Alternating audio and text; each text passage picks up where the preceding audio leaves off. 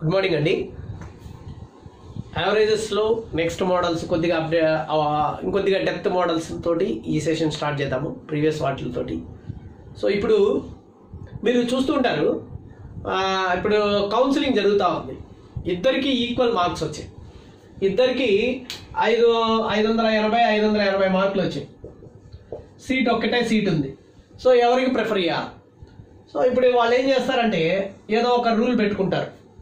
So first rule అనుకోండి, మ్యాథ్స్లో ఎక్కువ వచ్చిన వాళ్ళకి, ఆ తర్వాత ఫిజిక్స్ ఎక్కువ వచ్చిన వాళ్ళకి, కెమిస్ట్రీ ఎక్కువ వచ్చిన వాళ్ళకి, ఇలా ప్రిఫరెన్స్ ఇచ్చుకుంటూ పోతాడు ఏదో ఒక రకం కట్టం. ఇప్పుడు ఫస్ట్ దాంట్లో ఇద్దరికి మ్యాథ్స్ ఈక్వల్ వచ్చాయి, తీసాయి. ఫిజిక్స్లో ఇతనికి ఎక్కువ వచ్చింది, ఇతనికి తక్కువ వచ్చింది, సో ఇతనికి సీట్ ఇస్తాడు. సో ఈ విధంగా ఏంటంటే ఒక వెయిట్ ఇస్తారు, ఒక సబ్జెక్టుకి ఒక వెయిట్ ఇవ్వడము ఏదో ఒక రకంగా, అంటే క్లాసిఫికేషన్ చేయడానికి కోసంగా వెయిట్ కొద్దిగా ఒక దానికి వెయిటేజ్ ఇస్తారు. సో ఈ విధంగా వెయిటేజ్ ఇస్తే ఆ వెయిటేజ్ని బట్టి మనము యావరేజ్ కనుక్కోవడం, సగటు కనుక్కోవడం, దాన్ని బట్టి మనము నిర్ణయం తీసుకోవడం. ఎలాగా అంటే కొన్ని ఒక రాశులకి కొంత వెయిట్ ఇస్తారు. ఆ రాశుల యొక్క వెయిట్ ఇచ్చినప్పుడు దాన్ని సగటు కనుక్కోవడం, అర్థమెటిక్ మీన్ కనుక్కోవడం ఎట్లా? దీనికి ఏం చేయాలంటే ఆ రాశులని ఏదైతే ఇట్లా రాశులు ఇచ్చి వాటి భారాలు ఇచ్చినప్పుడు అర్థమెటిక్ మీన్ సూత్రం ఏంటంటే x1 x2 x3 x4 అనేవి రాశులు అయితే, w1 w2 w3 wn అనేది భారాలు అయితే, w1 × x1 plus w2 × x2 plus w3 × x3 dash dash wn by xn by w1 plus w2 w3 అంటే వాటి యొక్క లబ్ధము రాశులు మరియు భారముల యొక్క రాశుల యొక్క భారముల యొక్క లబ్ధము మొత్తము డివైడెడ్ బై వాటి భారముల మొత్తంని అర్థమెటిక్ మీన్ అంటారు. అంటే sigma i is equal to 1n wi plus wi into xi divided by sigma w. Okay, అంటే ఈ మొత్తాన్ని పెంచిన మొత్తము రాశులని భారాల్ని పెంచాలా, వాటి మొత్తాన్ని కూడా డివైడెడ్ బై ఓన్లీ భారాల మొత్తాన్ని కూడుకుంటే మనకి అర్థమెటిక్ మీన్ అనేది వస్తుంది. సో దీని మీద ఒక ప్రాబ్లం చేసి చూద్దాం, ఎందుకంటే ఇది కొద్దిగా చాలా ఇంపార్టెంట్ అండి. అంటే వెయిట్ ఇస్తారు మీరు స్కాలర్షిప్స్ ఇచ్చేటప్పుడు కానీ, లేదా ఈ యొక్క సీట్ కౌన్సిలింగ్ చేసేటప్పుడు ఏదో ఒక ప్రిఫరెన్స్ ఇవ్వాలి కదా. ప్రిఫరెన్స్ ఆర్డర్ పెడితేనే మనకి కట్ ఆఫ్ అవుతుంది. ఈక్వల్ వచ్చిన వాళ్ళని వేరియేషన్ చేయాలి. ఓకేనా, చూద్దాం చూడండి. ఇక్కడ సరే, 4 సబ్జెక్టులో వచ్చిన మార్కులకు భారములు ఇవ్వబడ్డాయి. 3 విద్యార్థులకు వచ్చిన మార్కులను పరిశీలించి స్కాలర్షిప్ ఎవరికో ఇవ్వాలని నిర్ణయించండి. అంటే ఎవరికో ఒకరికే స్కాలర్షిప్ ఇవ్వాలి. ఇక్కడ 3 విద్యార్థులు ఉన్నారు, ABC అనే 3 విద్యార్థులు ఉన్నారు. ఆ 3 విద్యార్థులకి స్టాట్, మ్యాథ్స్, ఎకనామిక్స్, హిందీ ఈ 4 సబ్జెక్ట్స్లో మార్కులు ఈ విధంగా వచ్చాయి. ఒక్కొక్కరికి 63, 65 ఇట్లా ఈక్వల్గా వచ్చాయి. ఓకే, ఈ మార్కులు భారాలు ఈ టోటల్ని బట్టి ఏకి ఇవ్వాలా, బికి ఇవ్వాలా, సికి ఇవ్వాలా, స్కాలర్షిప్ ఎవరికి స్కాలర్షిప్ ఇవ్వాలా అనేది నిర్ణయించమన్నాడు. సో ఇప్పుడు ఏం చేయాలంటే మనము అర్థమెటిక్ మీన్ ఎవరికైతే ఎక్కువ వస్తుందో వాళ్ళకి మనం స్కాలర్షిప్ ఇస్తాం. సో ఏకి అర్థమెటిక్ మీన్ ఎక్కువ, బికి అర్థమెటిక్ మీన్ ఎక్కువ, సికి ఎక్కువ, ఎవరికి ఎక్కువ వస్తే వాళ్ళకి ఇస్తాం. సో ఏ యొక్క అర్థమెటిక్ మీన్ కనుక్కోవడం ఎట్లా, బి యొక్క అర్థమెటిక్ మీన్ కనుక్కోవడం ఎట్లా, సి యొక్క అర్థమెటిక్ మీన్. సో ఇక్కడ మనకి వెయిటెడ్ ఇచ్చినాడు, w1 w2 w3.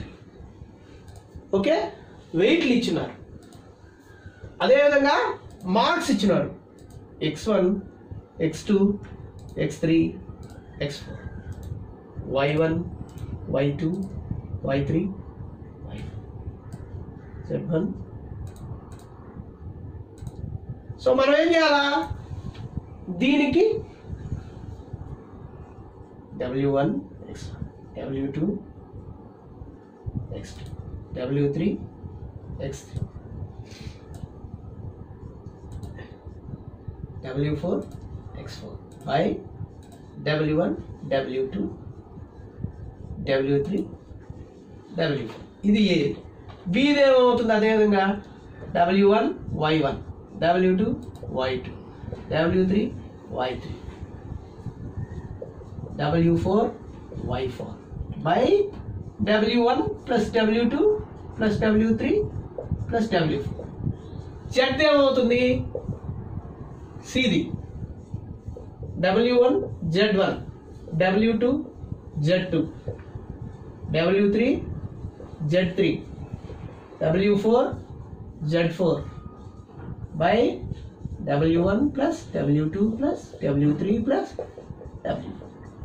ఇట్లా కనుక్కొని ఏదైతే ఎవరికి ఏకి యావరేజ్ ఎక్కువ వచ్చిందా, బికి వచ్చిందా, సికి వచ్చిందా, ఈ ముగ్గురులో ఎవరికి ఎక్కువ వస్తుందో వాళ్ళకి మనము స్కాలర్షిప్ ఇవ్వడం అనేది జరుగుతుంది. సో ఇప్పుడు ఇవి మనం కనుక్కున్నాం.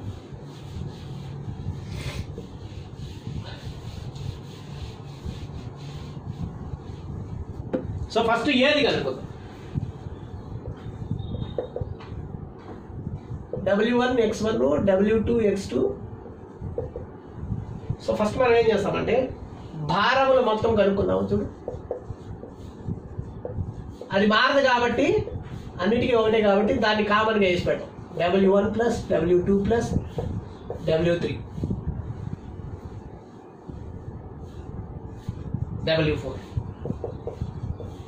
ఎంతది, 4 ప్లస్ 3 ప్లస్ 2 ప్లస్ 1 అంటే 4 3 7 ఉంటుంది, 1 10.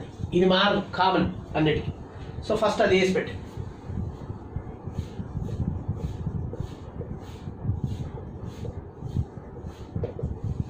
సో WN ఎంత, 4 ఇంటూ X1 ఎంత 63 ప్లస్ 3 ఇంటూ 65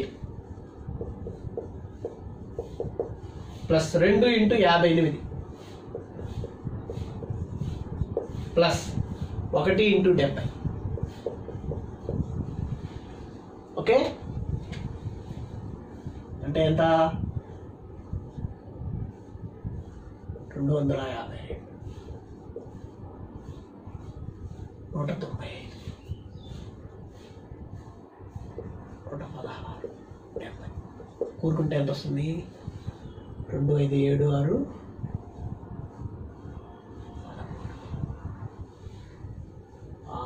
6 9 15 16 7 6 5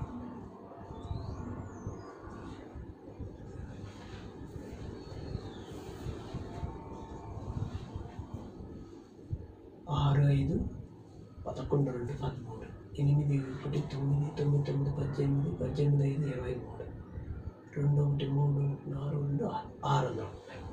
సో ఏది ఏమవుతుంది, ఏ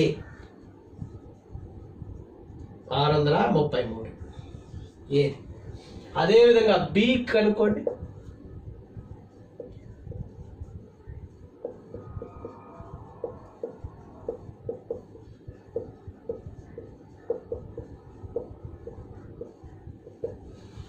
సో ఇక్కడ W మారదండి, గుర్తుపెట్టుకోండి, W మారదు. 4 ఇంటూ Y ఎంత 60 plus 3 into 64 plus 2 into 56 plus 1 into 80.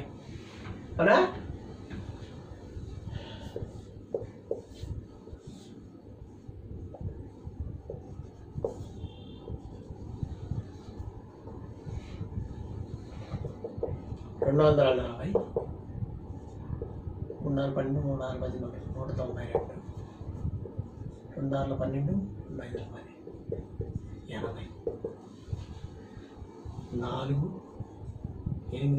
6 12 5 10 80 4 8 9 9 9 18 4 22 3 4 6 654. సికి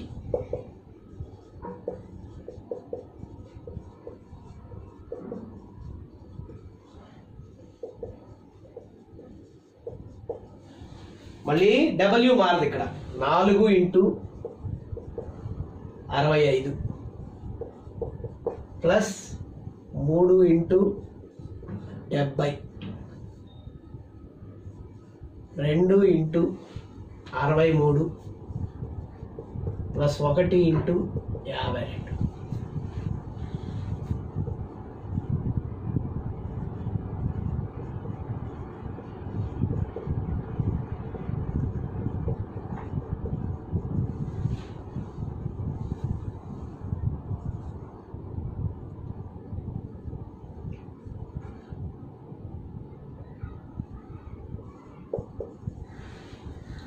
సో 3 మొత్తాలు వచ్చేసాయి మనకి, అవునా?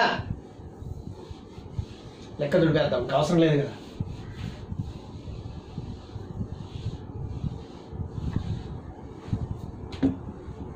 ఓకేనా? సో ఇప్పుడు ఏ యొక్క అర్థమెటిక్ మీన్ ఏమవుతుంది?